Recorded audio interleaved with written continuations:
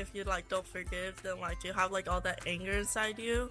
Like you could like lash out like blindly. Because it's the right thing to do. Because everybody makes mistakes and you can forgive people. And if you don't forgive them, like they won't be your friend, then you might lose a friend. We forgive others because Jesus forgave us. Because it would be nice because if I forgive them, they should forgive me.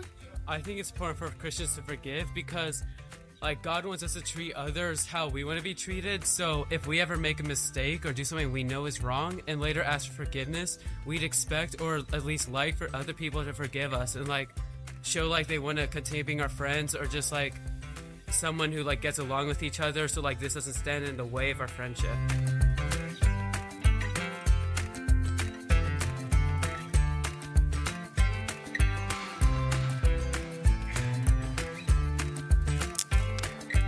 Well, good morning, Shoreline Church. It is so good to be here.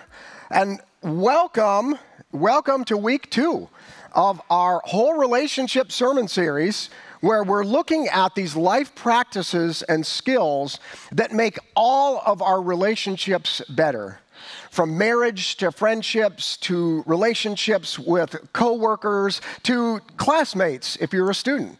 And so we're looking at this series, and last week, if you remember, Pastor Kevin shared about the lifeblood of communication, of how important communication is for each and every one of our relationships. And this week, we're going to talk about the freedom of forgiveness. Now, forgiveness, really, the first time I think I remember really contemplating and thinking about this idea and this act of forgiveness was when I was about 8 years old. So when I was about 8 years old, I remember vividly my brother coming into my room, and with tears in his eyes, he said, "I am sorry. Please forgive me." Now, what had my brother done that warranted me to forgive him? Well, earlier in the day, my brother took something that meant a lot to me, and it hurt me deeply. You see, 2 weeks prior to that, I celebrated my birthday, and for my birthday that year, I got my very own action figure. Yes, a Wild West action figure. And I love the Old West. And so I got this for my birthday. And so what I did is every day after I got this action figure, at the beginning of the day, I would pull him out and I would play with him a little bit. And then guess what I would do? We'd get ready to go to school. I'd put him back in his box. And then I would latch it up and I'd put him under my bed. And then off to school I'd go. And then I'd come home from school and I'd pull him out and have a great rest of the day, enjoying my action figure. Well, that particular day, I came home from school, excited to play with my action figure. So I went in, under my bed, pulled out my box. Wait, something's not right here. And it was gone. My action figure was gone. Where could it have gone? And so I began this frantic search all around my yard, all around the house, and I looked around every face I could. And then I look in the backyard. And back in the corner of our backyard, on our lot, I see some blue and yellow. And I'm like, what could that be? So I walk out there. And as I get closer, to my horror, I see my action figure cut to pieces. And there next to my action figure is my dad's hatchet. And I have no idea what happened, but all I know is that all the king's horses and all the king's men could not put my action figure back together again. And so I picked up those pieces of my action figure. And with tears in my eyes, I came in the house and I went in my bedroom, closed the door, and I just wept. A short while later, knock at the door. There's my older brother. And sure enough, for whatever reason had possessed him that day, he decided to reenact a battle, and my action figure got the worst of the battle. And he said those words, "I'm sorry. Please forgive me." And so that day, as an 8-year-old, I had to make a choice. And I remember saying these words, "I forgive you, brother. I forgive you, brother." Because I realized that action figures can be replaced. And eventually I was able to replace that action figure. But our relationships, they can't be replaced. Action figures can be replaced, but relationships cannot. Because forgiveness is essential for growing and guarding any relationship. And I learned that at 8 years old, and I've been learning that and relearning that my entire life. Much like probably many of you, forgiveness. And why is forgiveness so important? Well, I think this idea of forgiveness, it's like water freely flowing into a garden. And you think about that. A garden that's well watered, it grows beautiful fruit and vegetables and flowers. And also, what does it do? With adequate amount of water, it guards from pest and disease. And guess what? Forgiveness, in the same way, freely flowing into a relationship, grows and guards our relationship. And so therefore, today we're going to unpack forgiveness. So let's begin with the definition of forgiveness. What are we talking about forgiveness? First, it means this is to let go, to give up a debt, to pardon, to wipe the slate clean. And that's the biblical definition of forgiveness. And all throughout the New Testament, all throughout the Old Testament, we see that word forgiveness, whether it's in Hebrew in the Old Testament or Greek in the New Testament. And it all boils down to those simple, practical, clear definition. But what do we know about forgiveness? It is extremely complex. And it's challenging, isn't it? And it confusing oftentimes. And I think what aids to the confusion is that there are some deadly myths that are out there about forgiveness. And these myths are deadly to our relationship if we believe them. The myths like this: forgiveness is weakness. Have you ever heard that one, or you thought about that? Forgiveness is weakness. And what do we know? The truth is, forgiveness and forgiving someone shows a strength of character, but also a strength for that relationship, doesn't it? That's the first myth. The second myth is this: forgiveness is letting an undeserving person win. Oh, yes. It's all about letting that undeserving person. They don't deserve to win. Well, church, what's the truth? When someone's hurt, no one wins. It's not a competition. And so forgiveness, it's not about a competition. It's about extending grace and love and mercy.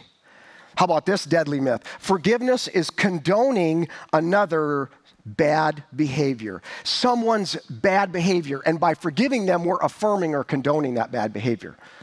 And the truth is, the need to forgive someone means what? That they've wronged us. So we're not condoning, we're actually acknowledging that they've wronged us. And so forgiving them is an act that not only does it free us, but also it acknowledges their wrongness. How about this one, the last one? Forgiveness is forgetting. You ever heard that one? Well, forgive and forget. Forgive and forget.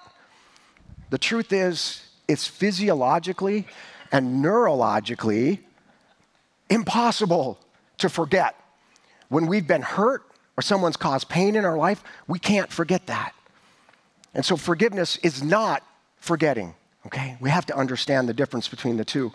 I mean, I still remember what my brother did to this day. So I haven't forgot, but I've forgiven. There's a difference. And so what's God's vision? That's the most important thing. What is God's vision for whole relationships when it comes to this concept of forgiveness? Well, what does he desire? And I think it's pretty clear. If you look at his word, really his whole word from beginning to end is a beautiful picture of what? His forgiveness. His forgiveness. And so I want to look at really three freedoms that as we look at God's word, three freedoms that God desires for us. And the first freedom is this: the freedom to forgive without keeping score. And so let's turn to Matthew 18, verses 21 and 22. It says this: Then Peter came to Jesus and asked, Lord, how many times shall I forgive my brother or sister who sins against me? Up to 7 times? And Jesus answered, I tell you, not 7 times, but 77 times. And some earlier translations have 7 times 7. And so what's important is when we hear these words, we need to remember the cultural context at that time. And the cultural context at that time was that Jewish rabbis, the Old Testament, they would teach that 3 times, if someone harms you, someone causes pain in your life, someone sins against you, that you could forgive them up to 3 times. So the first time you forgive them, second time you forgive them, third time, and after that, it's eye for an eye.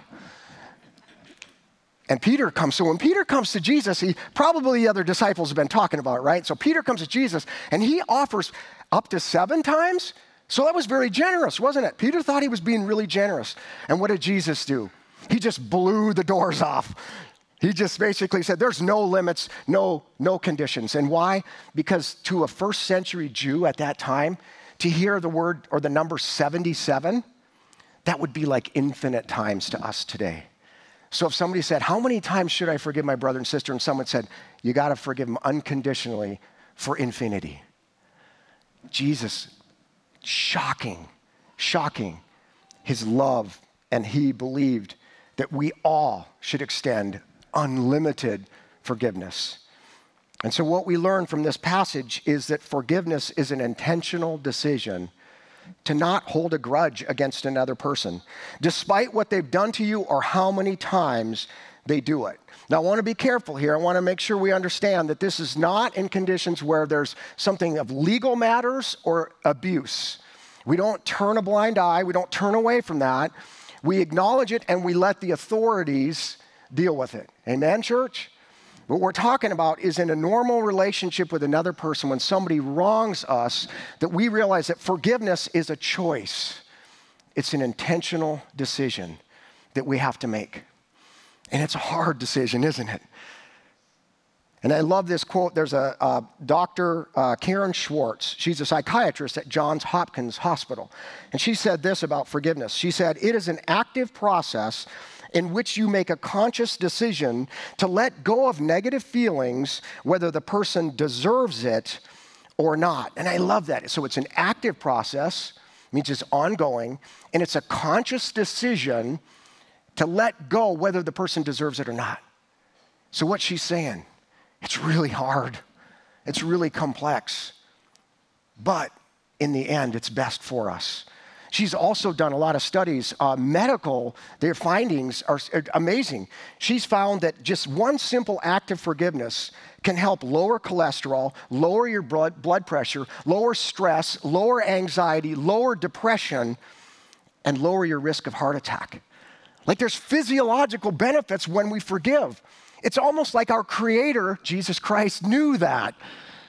And so when he tells us to forgive, there's a spiritual aspect, but there's also some physical and physiological benefits as well.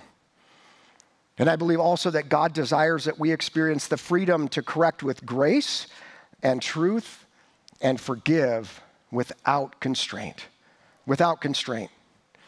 Luke 17, verses 3 and 4 says this, so watch yourselves. If your brother or sister sins against you, rebuke them, and if they repent, forgive them. Even if they sin against you 7 times in a day and 7 times come back to you saying, I repent, you must forgive them. Now, who's talking here? This is Jesus. This is Jesus again talking to his disciples. And so what Jesus is saying, if someone wrongs us, you've got to do our part, your part. And what's our part according to Jesus' words here? To rebuke and forgive.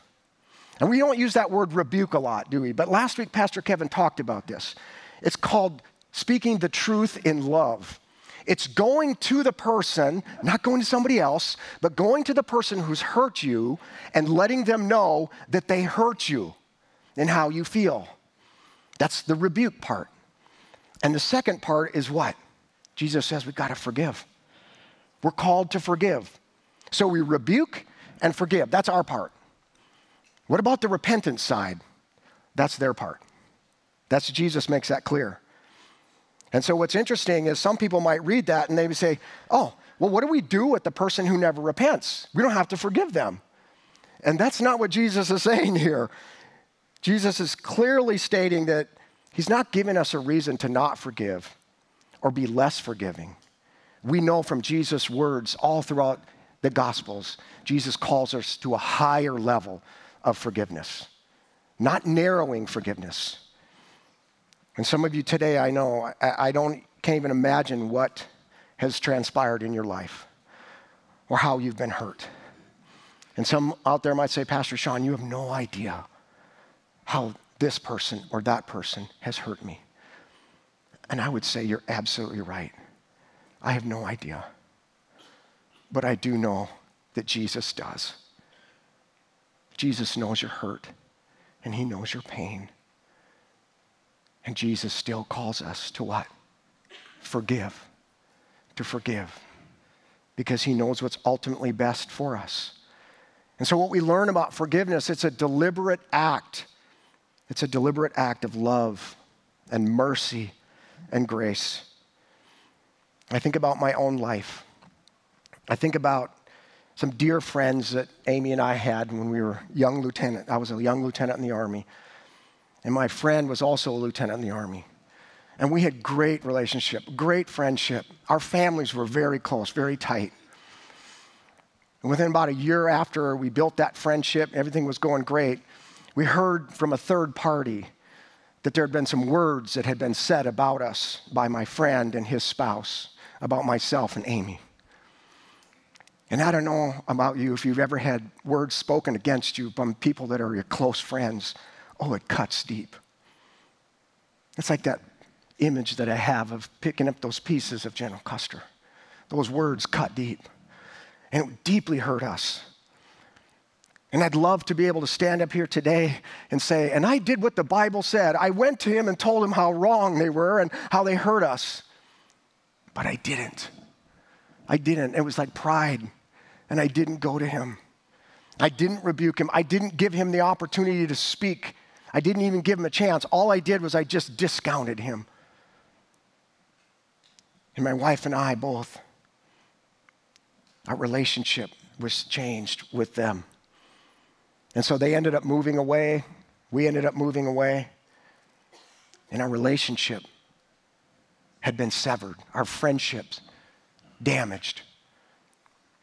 And that's what the challenge of forgiveness. And when we don't follow God's word, we've got to go and rebuke and forgive. And we allow them to repent. And I think the third freedom is this, that God's desire is that we would experience the freedom to forgive as we have been forgiven. And I love that in the video. Young Mr. Steelman said this. He said, we forgive others because Jesus forgave us. I'm like, wow, that is exactly right, young man. You nailed it. Because we all know, as followers of Jesus, the greatest freedom that we can ever experience in our life is surrendering our life to Jesus and receiving his forgiveness. His forgiveness, his blood flowed down, covering our sin. The greatest freedom. And then in and out of that reality then, as his followers, we are called to do what? To forgive as Jesus forgave. And just as it is today for us and the church, forgiveness was really hard for the early church as well. And I'm reminded of that when I read in Colossians 3, this is the Apostle Paul writing a letter to the church at Colossae. He writes in Colossians 3, verse 13, bear with each other and forgive one another if any of you has a grievance against someone. And then he says these words, forgive as the Lord forgave you. Now, apparently, Ephesus had a problem as well, because we read in Ephesians 4, verse 32, be kind and compassionate to one another, forgiving each other just as in Christ God forgave you. So what's Paul's point here? Paul's point is the gold standard for forgiveness is what? Is that we would forgive as Christ forgave us, as God forgave us. And how did he forgive us? He forgave us without merit, nothing we did to earn that forgiveness, and with mercy, love, grace, and amazing mercy for us. And that's the level of forgiveness that we're called to. The love of Jesus. And so what we realize is forgiveness, it's not only hard work, but it's truly heart work, isn't it? It really is. And I think, fortunately, my story and Amy and I, our relationship with that family, it didn't end. Because a couple of years later, Amy and I, we were now stationed at Fort Campbell, Kentucky. We were going to a church in Clarksville, Tennessee.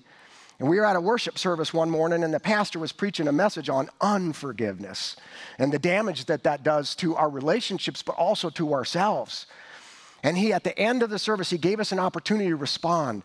And he said, is there anyone in your life that you've not forgiven, or is there anyone in your life that you need forgiveness from? And I'm sitting there, and the Holy Spirit began to work, as you know. And in my heart, the Lord just put on my heart, you never forgave your friend and his family. And you need to do that today. And so after the service was over that day, I went and called my buddy many years, 2 years later. And I told him what I'd done and what I'd felt. And he had no idea what had been done. He had no idea that the things that had been said. Now, he acknowledged that there were a couple of things that they maybe took out of context and applied to our family, applied to me, applied to my wife. But he had no idea. And when I brought it to his attention, guess what he said? I am so sorry. Sean, will you forgive me? I'm like, why didn't I do that 2 years ago? But God brought healing. He brought restoration to our relationship. It's a beautiful picture that God's vision is that forgiveness, that it would freely flow within our relationships. This idea that we have the freedom to offer forgiveness when somebody harms us or hurts us, but also we have the freedom to ask for forgiveness when we harm or hurt or sin against someone else. And as you know, church, any meaningful relationship you have, you're going to have to do both of those. And sometimes it's on a daily basis, isn't it? Because the closer the relationship, the deeper the need for forgiveness across all our relationships, but especially those close relationships. So what is it that holds us back then? So what holds us back from this vision, this freedom that we can experience?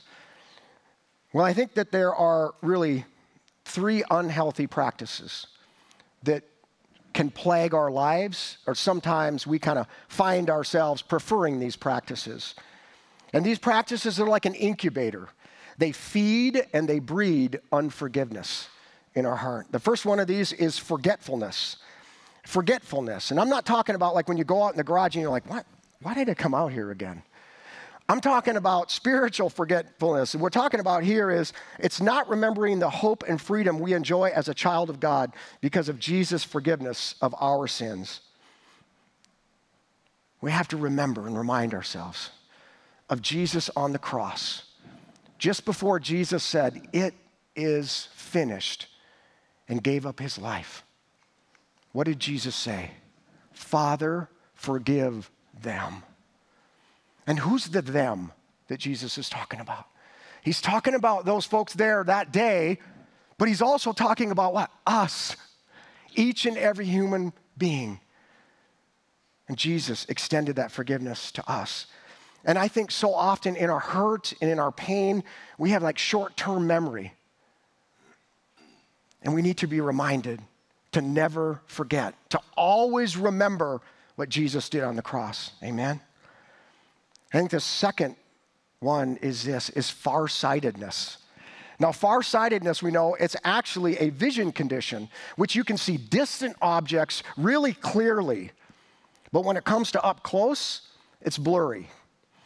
And so what we're talking about here is spiritual farsightedness. And that is when we magnify the sin of another against us while minimizing our sinful words, actions, and attitudes.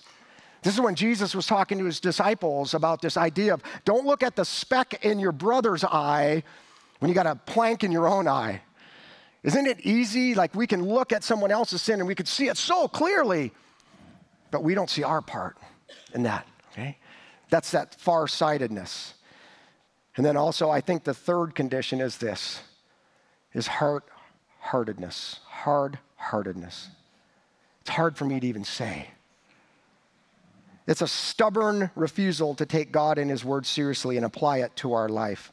And ultimately, I think hard-heartedness is rooted in pride. You think about hard-heartedness in the Bible, we remember Pharaoh. Remember Pharaoh? When Moses went to Pharaoh on God's behalf, he said, let my people go. And Pharaoh said, no, I will not let your people go. And what was it that caused Pharaoh to not let the people go? He hardened his heart. And it took 9 plagues before he actually let the people go. And so hard-heartedness can also be one, because what hard-heartedness is kind of like what I went through with my friend. I was quick to discount God's word and quick to discount that relationship. And that's what hard-heartedness can do in our lives. And so I want you just to think about those 3 preferred practices. Is there one of those that you kind of find yourself kind of naturally gravitating towards? Just think about that for a second. And as you do, as you think about that, can you see how each one of these can lead and feed and breed unforgiveness and really damage our relationships? And that's what's important as we think about these. But praise Jesus, there's a way forward, isn't there?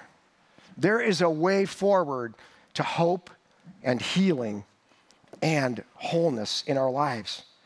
And we think about that. We can't control others, can we? We can only control ourselves. We control our part. And so we have to think about that, our part. What's our part as we think about these relationships and the importance of forgiveness? I think number 1 is this. We freely forgive because you are forgiven. You freely forgive because you are forgiven. It's what we heard from that young man in the video. And if you're a follower of Jesus Christ, you have experienced the greatest forgiveness of all time, of all history. And that is the forgiveness of Jesus Christ. And that allows us then, in that freedom, then to express forgiveness in every relationship. And for some of you who are here today and you're not yet a follower of Jesus Christ, you're watching online and you've joined us here on campus somewhere, our hope and prayer for you is that one day that you also will give your life to Jesus. You'll come to the cross, you'll confess your sin, and you'll give your life to Jesus Christ, experience his forgiveness, and out of that forgiveness, every relationship that you have will be better. Because Jesus is at the center of your life, and he is the center of every one of those relationships. And I think we also can find wholeness and healing as we freely forgive because he's faithful. I mean, think about that. Just today alone, how has God been faithful to you? I think about the fact this morning that I was able to walk up these stairs when a month ago I had to walk up those stairs and use the railing. No, I'm not getting cocky. But I'm just so thankful that God has been faithful and showed me his healing. I'm experiencing that. So how about your own life? How has God been so faithful to you just even this morning? He is faithful. And so what we can do is that we can trust God because he knows our pain. He knows our hurt. Now what's important there is, I said, we can trust God, not the person.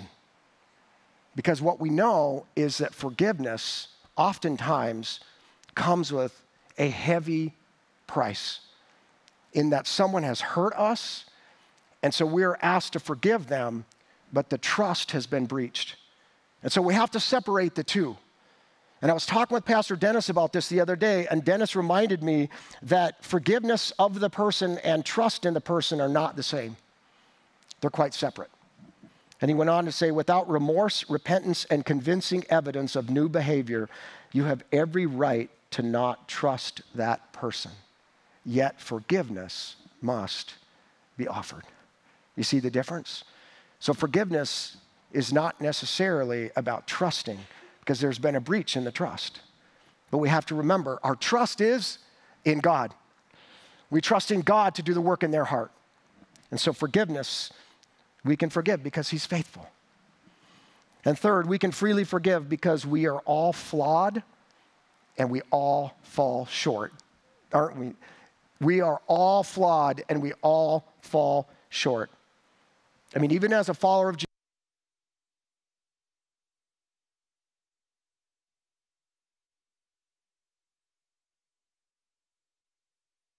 multiple times when that happened.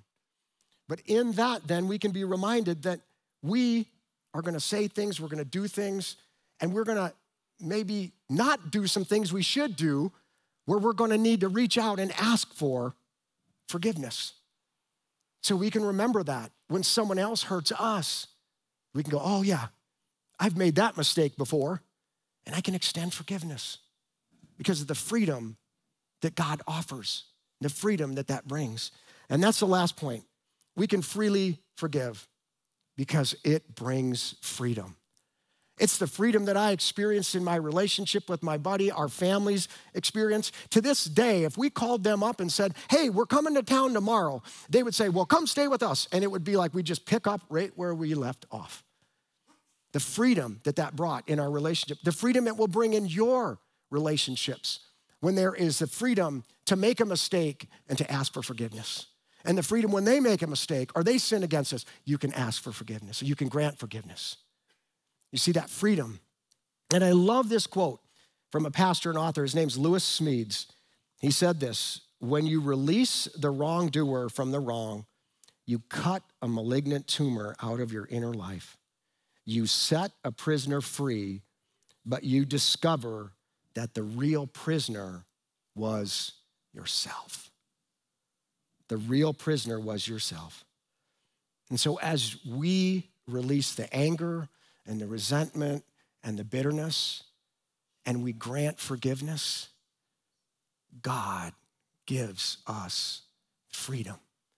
There is a sense of a burden lifted off of us, the beauty of that. And so I think about your relationships, my relationships. How might forgiveness in your life, how might forgiveness change each of those relationships for the better? For you and the other person. So I'm going to invite Ricky up, and Ricky's going to come up, and Ricky's going to lead us in a song of reflection.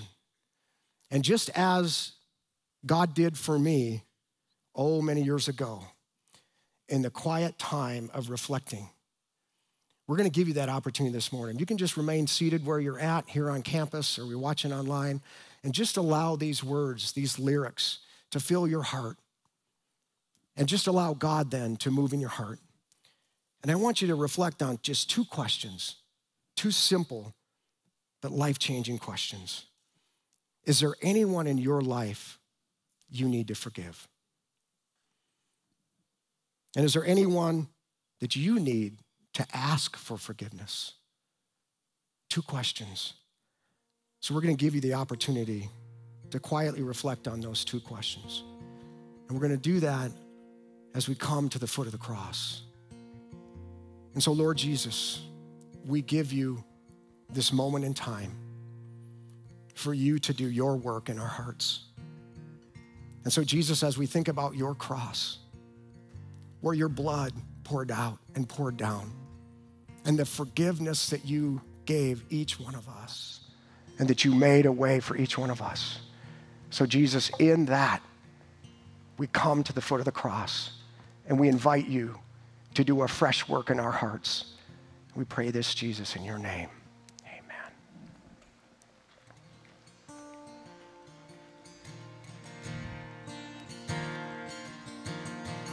I come for life, I come for peace, I come before you on my knees. Lord, hear my cry, you're all I need, oh God. I come to the cross, And here my debts have all been paid.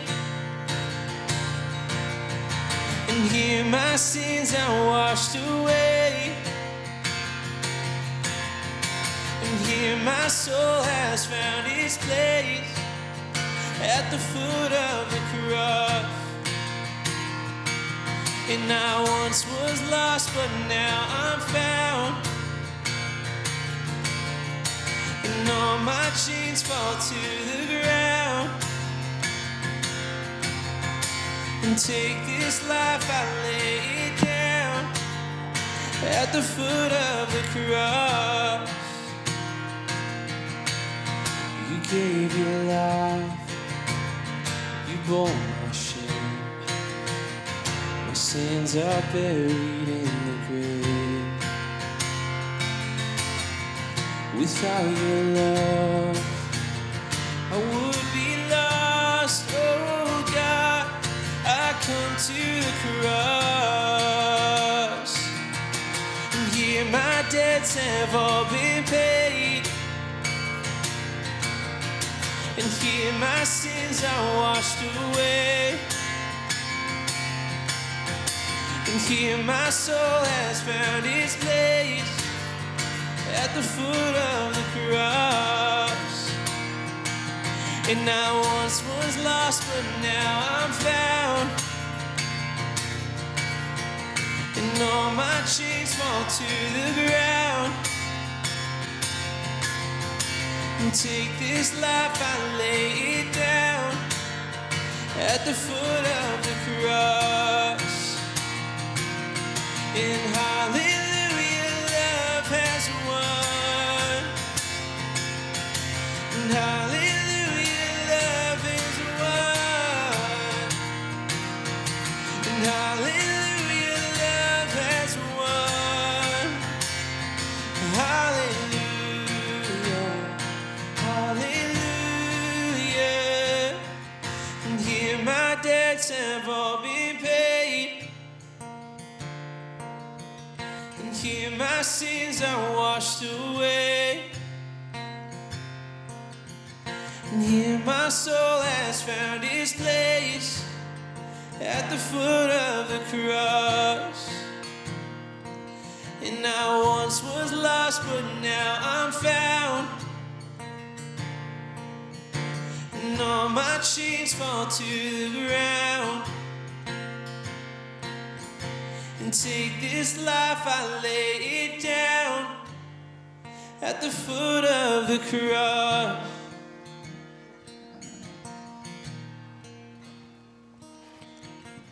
Lord Jesus Christ, we thank you that we can come into your presence and that, Jesus, you love us and you want what is ultimately best for us. And so, Jesus, we thank you for the heart work that you've just done. And Jesus, I'm so thankful as well that just as we can declare, hallelujah, love has won, your victory over sin and death and the enemy, that Jesus, we can also declare, hallelujah, love has won when we extend forgiveness as you have forgiven us. And so, Jesus, we invite you to help us each take the necessary steps to forgive, to seek reconciliation, whatever it might be. But Jesus, we thank you that you love us enough, that you call us into these relationships with people from all walks of life. And we thank you, Jesus, for the work that you've done and you will continue to do in each one of our relationships if we allow you to be the center. And we thank you, Jesus. In your name we pray. Amen. Amen. Well, we have just a couple of announcements as we close this morning. So this morning, as we always do, we'll have our prayer teams ready and up front. And they would love to have you come up front and just share with them maybe what you're walking through, maybe the need for forgiveness, whatever that might be.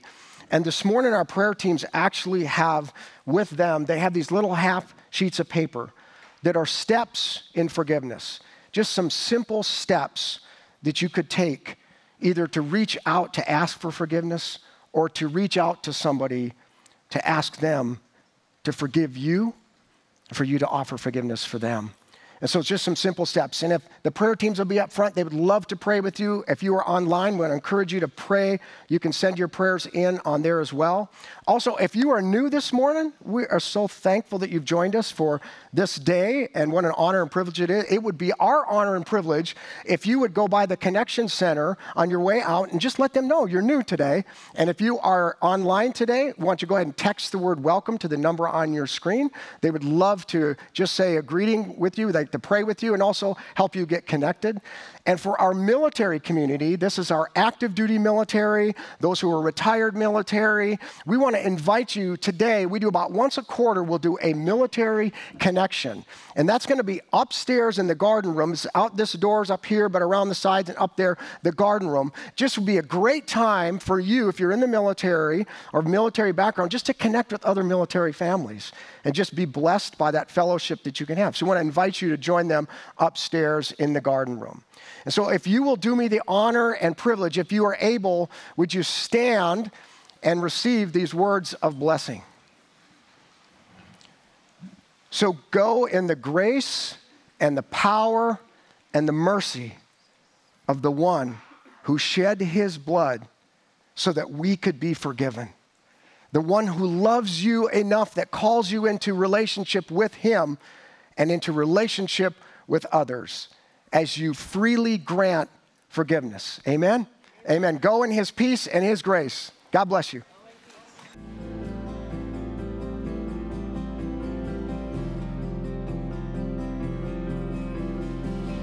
There is a sound I love to hear. It's the sound of the Savior's robe.